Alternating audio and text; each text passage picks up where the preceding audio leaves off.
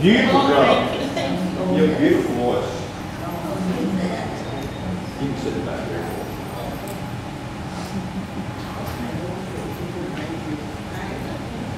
Well, it's a great day in the Lord.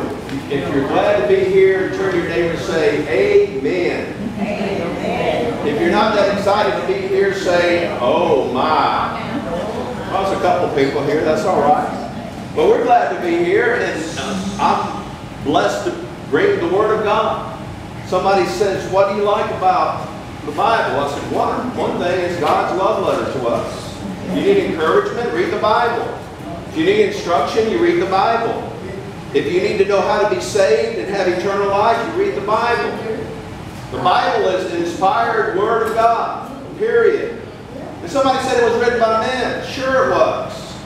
But it was written by men inspired by Holy Spirit. So we know that every word we read is given by God, and He has written these words through men that had a lot of flaws. Say flaws. Say shortcomings.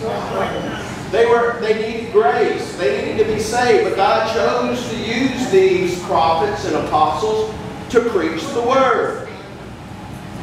And even guys like me, just to humbly bring some thoughts that I've had for the last week. And somebody said to me, Ross, how do you know what sermon to bring? How do you know what sermon to preach? How do you know what title to bring? And I said to myself, that's a great question. And many times what I think that the Lord gives me from reading the Scripture is things that happen in my life. So, if you're listening, say amen. Amen. So the things that happen in my life, along the dusty trails of this sin-fallen world, things happen in my life, and all of a sudden, things that happen in my life bring up things that I want to bring to you. And I'm yelling because there's a lot of noise. Some people are, I'm just trying to get my word out, so I don't want y'all to miss it. So pardon me for yelling a little bit louder than I usually do. But you can go to my sermons on sermonaudio.com, ready to go. Some of my sermons are heard all over and all over the world. I mean, little old me. I'm in Atlanta. But if you want a sermon on your smartphone, go to sermonaudio.com/ready to go ministries. And somebody said, what are you preaching on today? And I said, my favorite subject. I said, my favorite subject. And somebody looked at me and said, well, what is your favorite subject? This is not a trick question, but it's a good question. I said, my favorite subject to preach about in the Bible is Jesus. So turn to your neighbor and say, Jesus Christ. I mean, we should be excited about it, especially when you're one more day closer to seeing Him. If you're growing older like me, somebody said you let your hair grow out. And I said, yeah, I am. I'm just come to grips with being 60. And they said, well, you look pretty good for 60. And I said, well, how do you feel? She said, pretty good. And she said, well, how do you feel? And I said, I'm both pretty and good. And she laughed at that because that's a joke, y'all. So I'm just having fun with me getting older. But when I get older, I'm getting more closer to seeing my Savior. Hopefully that's you too. But here's a question I want to ask. Just one question I want to answer about the Bible. You don't want my opinions. I don't look at opinion pages. I don't care what people's opinions are. The newspapers are full of op-eds that I care nothing about your opinion. Now, am I careful to just acknowledge your opinions and be nice? Yes, of course. But when it comes down to it, if your opinion contradicts what God's Word says, guess what I do? It's God's Word. That's just the way it is.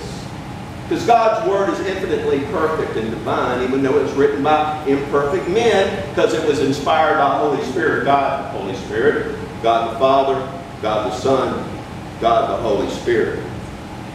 So I've seen some people on TV lately. They're preaching this Christ, Jesus. And I'm going, that's not what the Bible says about Jesus. Why are you preaching something that's not quite true about Jesus? I call it preaching the fictitious Jesus? Well, Jesus loves you. We know that. That's for sure. But He wants you to have a wonderful plan and never have any problems in your life. That's why He came to die. Wrong. You know what? I've had more problems as a Christian in faith than I had ever when I was not a Christian. And by the way, I haven't been a Christian all my life. You're not born one. You're born with a sinful nature, and if you have never come to know Jesus as your Savior, tomorrow is the day? No. Today is the day. Why is today the day? Put your hand over your heart. Is it beating? I'm still glad I'm alive. If you're not a Christian, you're still having an opportunity, praise the Lord. But Jesus died to save me from my sins, so I decided to preach about one sentence. I did. And it may be seem simplistic to you, but I've heard people preach different kinds of Jesuses, and I'm saying, that doesn't sound right. Let me see if the Bible says that's what that person is preaching about Jesus. Who is Jesus Christ? Other than most hardened skeptics, everyone agrees that Jesus Christ actually existed and walked the earth for some 2,000 years ago. You know what? Atheists believe in Jesus. All kinds of different religions and cults believe there was a Jesus. He was a figure that existed. They believe that there was a Jesus Christ. Now you can know about Jesus without knowing Jesus. There's the evangelism part of me. See, you can know him that, yeah, he was a man. He was a good man. He was a prophet, etc. But Jesus does not give us any of these options. You've got to believe about Jesus, what Jesus said about Himself, or you're going to believe that He is a liar. Because He claimed a very special claim about Himself. And many believe He was a prophet. Yeah, okay. I got that part. He was a good man, of course. Most of us listening to the message here are good, but you can't get to heaven by being a good person. If you can get to heaven by being a good person, then why did Jesus die on the cross as the sinless Son of God? Why did He resurrect from the dead? Why do you have to put your faith in Him through repentance of sin if you on your own can get to heaven by being a good person? I asked somebody that the other day when I was witnessing to him. I said, are you going to heaven when you die? Yes. Yes, absolutely. I said, well, why are you going to heaven? Because I'm a good person. Here we go with the good person stuff. The Bible's real clear. It's for by grace you have been saved through faith alone, in Christ alone, not by good works and being a good person, lest anybody boast. Look at me, how good I am. If you can get to heaven by being a good person, Jesus died on the cross in vain. And God is not going to be pleased with you when you stand before Him and say, you got to let me in, God, because I was a good person. After Jesus died on the cross as the sinless Lamb of God and took your place and my place on the cross, you're going to think that you can get to God by being a good person? That's going to make God mad. It's called God's perfect wrath. And guess what? Like most parents are not pleased when they have to punish their children. And God is not happy when He has to punish a non-believer after what He has done for us on the cross of Calvary. Would you feel His heart that people are trying to bypass what He did for them and satisfy the sin debt? And then I say, Lord, I'm 70% good. The guy said, I'm 70% good. I love this kind of conversation when you witness to people. I said, 70% good? That's pretty good. I said, why are you 70% good? Well, I work hard, take care of my family, I give to the poor, I go to church, whenever I can. I got a Bible over there. Everything's real good. I'm a pretty good person. Well, most people are pretty good. But how good do you have to be? My question was, okay, where are you going to go when you die? And he said, heaven. I said, why? Because I'm a good person. I said, well, how good do you have to be? 71%? So he started thinking about it. What percentage, man? And how would you know if you're good enough? He says, well, you got a good point. So I like to make people think. I can preach like I'm doing today, but I can also talk to people just one-to-one at Kroger store. Hey, I got these gospel tracts I made because I like to keep it a little bit light. And I made them. We got my picture on them. You know, dead presidents on dollar bills, but I put myself on. I'm not dead.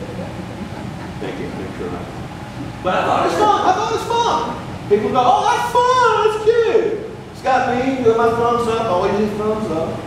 And I made it a $316 bill. $316. And she said, or he said, whatever. He said, $316. What's up with that? I said, do you know the famous passage in 3:16 in the Bible? And she said, she was stumbling a little bit. And I said, do you have a Christian background? She said, yeah, I grew up in church.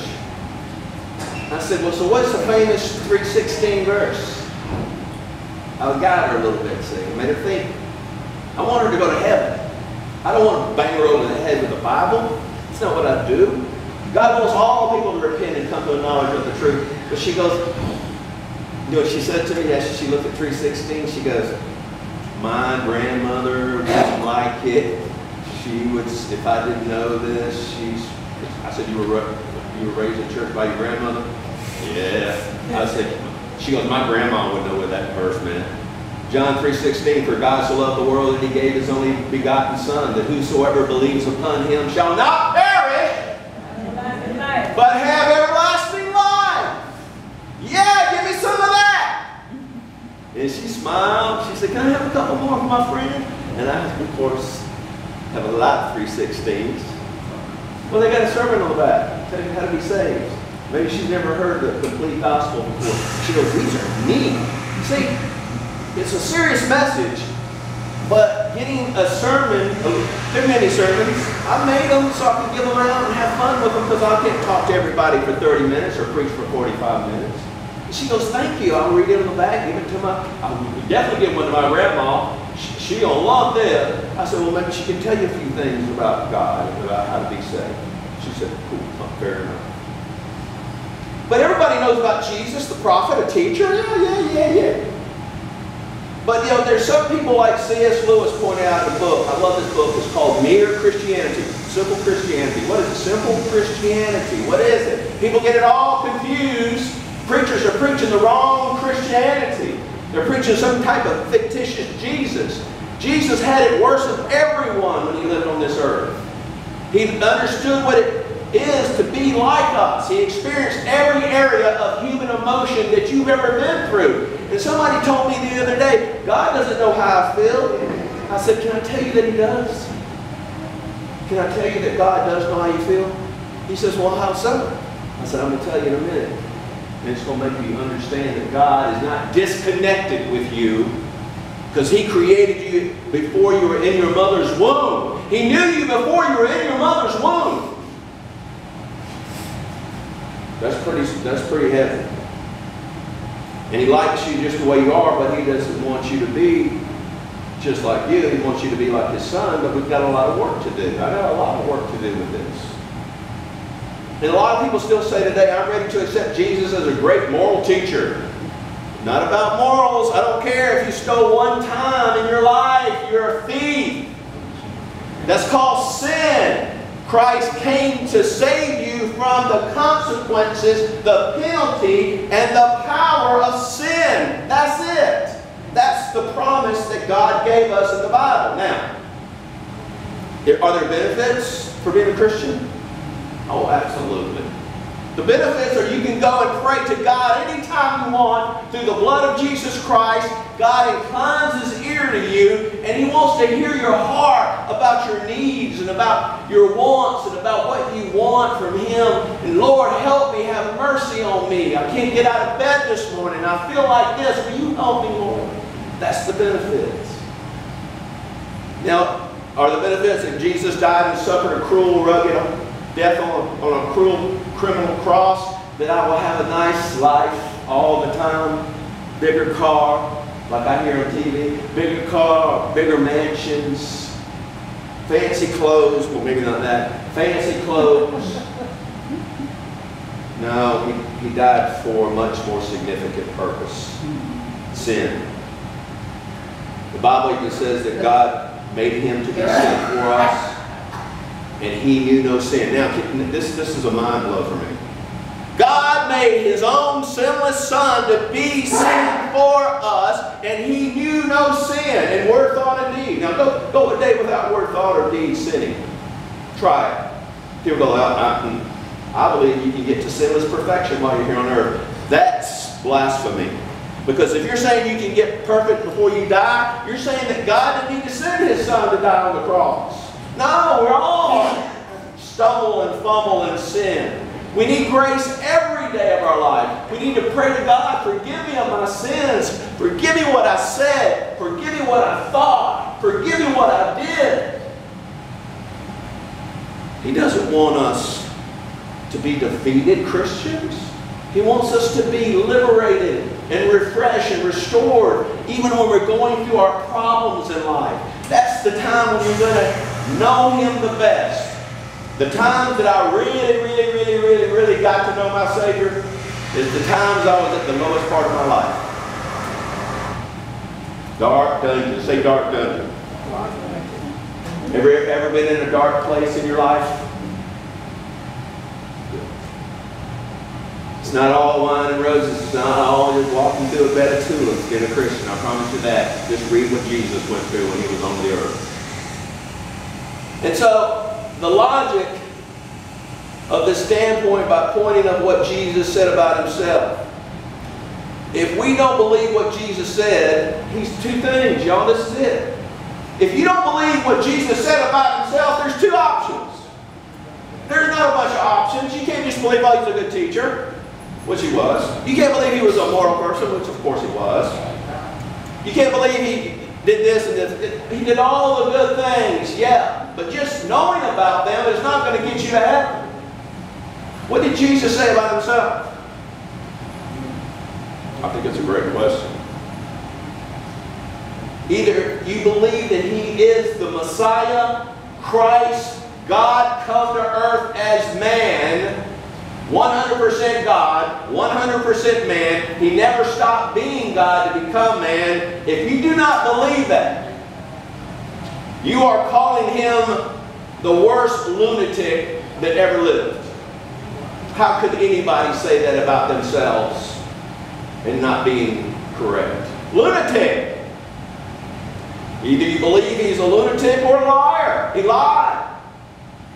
That's the options. And so people go, oh yeah, he was a good teacher, good prophet, good person. That's not the option he gives you. That's not what he claimed about himself. Now, you can believe him or you don't. I know people all the time, they could be atheists, like I said, and say, yeah, I believe in Jesus, but that's not what I believe about Jesus. Okay. Well, see, so what he said about himself is not true. He's a liar. Well, no, I wouldn't call him exactly a liar. See, everybody wants to get around that stuff. You either got to call a spade, man. He goes, again, I like to make people say, that's a good point. It's a good point. Make them think. You know, you don't, like I said, you don't, I never take a big Bible and hit people over the head with it.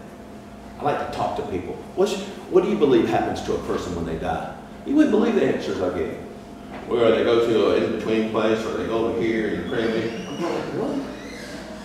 I say things to people that have been in church all their life, and they go, really? I've never heard that before. I'm like, what are preachers preaching? I mean, simple gospels, the simple gospel, who Jesus is. I mean, some Christians really can't tell you who Jesus is. That's a red flag for me. So you either believe he's a lunatic or a liar, because this is what he said about himself. If either one of these are true, we have even rejected the prophet, teacher, and the good man as an option. Now, there's no options. Either you believe him or not. You believe that he came to die for your sins because he was without sin, or you believe it's not true.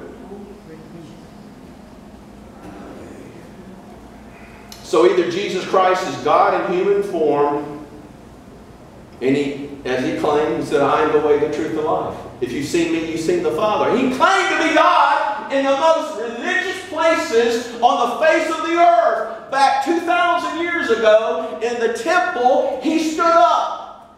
And he claimed to all these people, talking about religious people that knew the scriptures. He says, I am the way, the truth, the life. He didn't say, I will teach a way, a truth, and a life. He said, I am the way, the truth, and the life. And they're going, no, you're not. You're a blasphemer. That's the reason they killed Jesus. That's the reason that he was crucified. Because they believe that no man can come down and claim to be God, come to earth in human flesh. Nobody could say that. You're a blasphemer. That's why they killed him. Because he was a that's it. They saw his works. They saw him raising the dead, casting out demons. He was performing all these miracles right before their eyes. And they denied him as God, the Messiah, prophesied in the Old Testament. You know what they were? They were very religious. They did all the religious things, but they had no knowledge because they didn't read what the Scripture said about Jesus in the Old Testament. If they had read about Jesus from Isaiah 700 years before the birth of Christ, they would have said, yes, you are the Messiah. You have come. They were looking for a Messiah, a political Messiah, that would get them out of the oppression of Rome and the tyranny of Rome. They wanted someone to feed them. See, when long as Jesus fed them physically, he was being followed by people. And they wanted to make him king by force, the Bible said. And he said he'd have nothing to do with that. He didn't come for that reason the first time. He will the second time. He will be King of kings and Lord of lords the next time. But what was the more important reason that Jesus came? To save us from our sins. So we could have everlasting life in a place called heaven, paradise, where there's no crime. There's no more sin. There's no more temptation. I'm so tired of being tempted. If you're not, somebody said, oh, I don't get tempted. I'm a Christian, but I don't get tempted. I said, well, you sound like you're not a Christian. Jesus was tempted in all points. Jesus Christ, Son of God, Son of Man, Son of David, the Messiah prophesied in the Old Testament. He came and said, I am God. I am the Messiah. Believe upon me. And they didn't believe him. They rejected the message.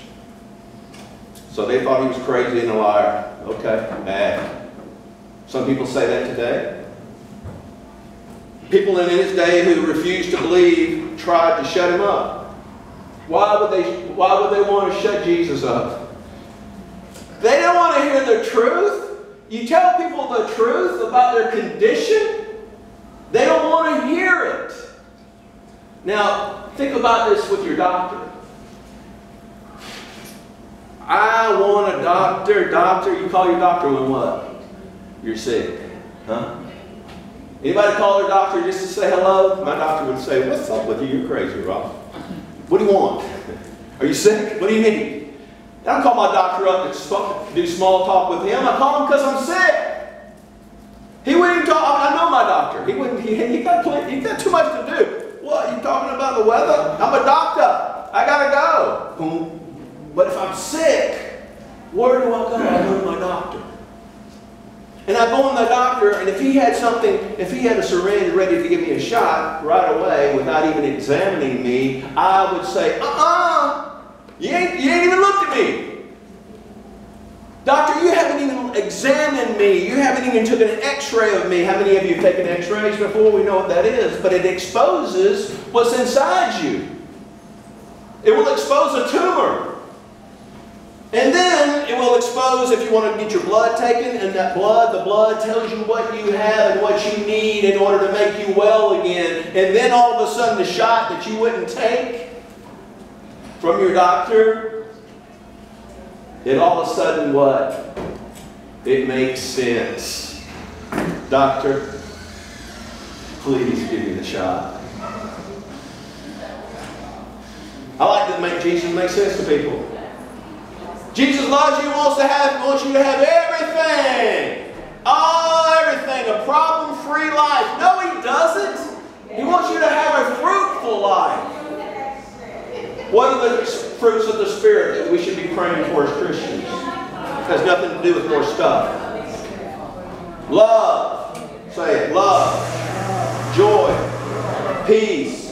Patience. Kindness. Goodness. Gentleness.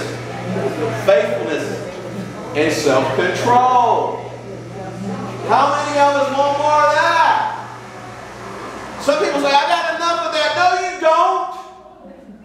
You ain't loving your neighbor as you should. Nobody can except for Jesus. You can't love God with all your might, heart, soul, and mind. Only Jesus did that. Somebody told me the other day, I love God with all my heart, mind, soul, and strength. I said, you just broke the 9th commandment by lying. You know, lying is a sin. That's why Jesus came, to save you from your sins. You just told a lie. There's only one person that ever lived in the flesh that kept that first commandment, loving God with all of his heart, all of his soul, all of his mind, and all of his strength. Every nanosecond of the day is Jesus the Christ. Say Jesus. The Christ. Jesus was his first name. In Hebrew it's Yeshua. Christ was his designation, the Messiah. Christ in Greek is Messiah. Messiah is Hebrew for the anointed one. Christ is Greek for the anointed one. Jesus the Christ. Jesus the anointed one. The one that was sent. I know a lot of converted Jews. They were born Jew, they're still Jew. But they said that Jesus is the Messiah. I accept it, that Jesus is the written about Messiah in the Old Testament. I know a lot of converted Jewish people. Sure do. But you're still Jewish. You don't change being Jewish because you become a Christian. I'm Greek. I always will be. Can't take the Greek out of the Greek man. I'm 3/4 Greek. Try to take the Greek out of me. So it doesn't matter what religion, where your background's from. You can know the Lord Jesus as your Savior. You have to. If you don't, then if you die in your own sins, you'll pay for your own sins. God's already paid for your sins through Jesus Christ. They spit at him. This is hard to me to preach this. They spit at Jesus. They slapped Jesus' face. And they said he was crazy. Can you imagine? Sinners that